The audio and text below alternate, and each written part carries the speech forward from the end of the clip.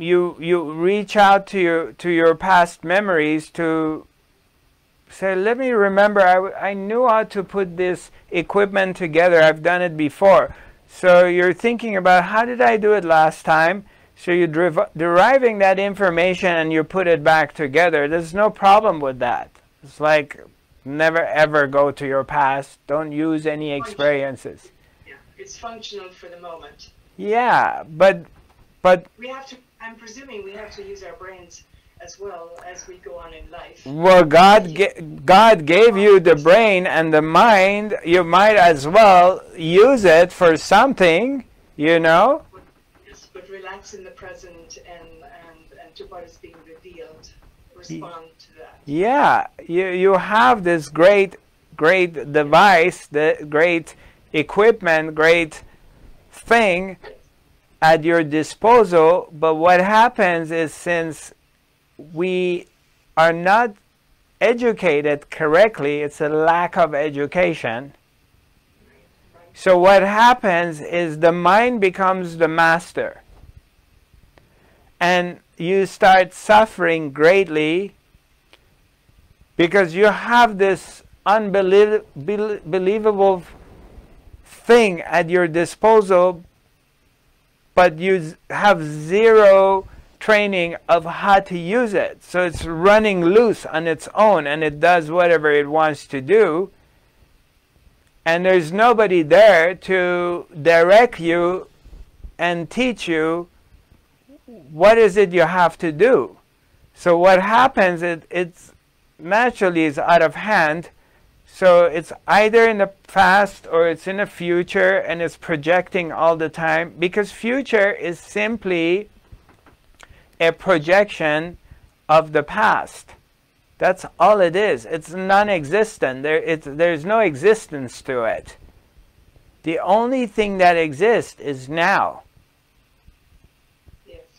So, be here now, as Ram Dass wrote, be here now.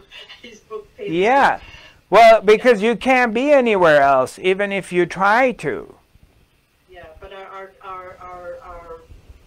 college and school training and that tends to be so mind-oriented. We have to get back to the nature, or relax back into nature. Exactly. We have to unclutch, and that's a part of this work. For example, the Self-Awakening Mastery Workshop that we're going to have is to design to master your mind, to understand this great device, thing, phenomena that is at your disposal and is running loose and has become your master and creates suffering, where you need to be the master of it, and it becomes a great servant because it does serve you. It's got great potential under someone who's trained to how to use it.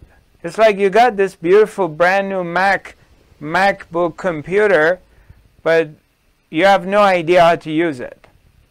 So somebody needs to teach you how to use it. Once you know how to use it, you can do enormous amount of different things with it, from photography to videography to art to communication to accounting to live streaming to you can call phone calls from you have the Library of Alexandria at your disposal in a little box which called computer. You can get any information you want. You can go on YouTube and teach yourself literally anything that possibly you can learn, and it's all there. You can learn about history, you can learn about science, space, sex, tantra, meditation, engineering, how they build bridges, how they dive under the water to fish. I mean, anything you want is there. But you have to know how to use it.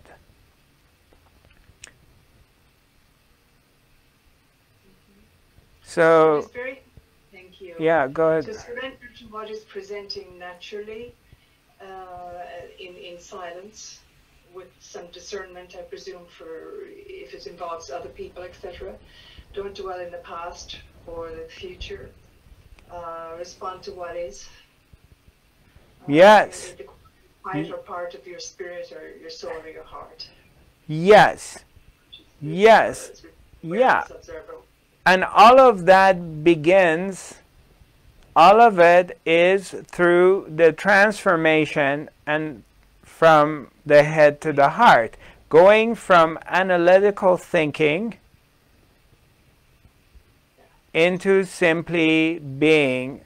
Being, yes, yes. And that we learn how to go beyond the mind, how to dive into the silence. As you're diving into the silence, as you're becoming quiet, as this transition is happening, the other one is revealing itself.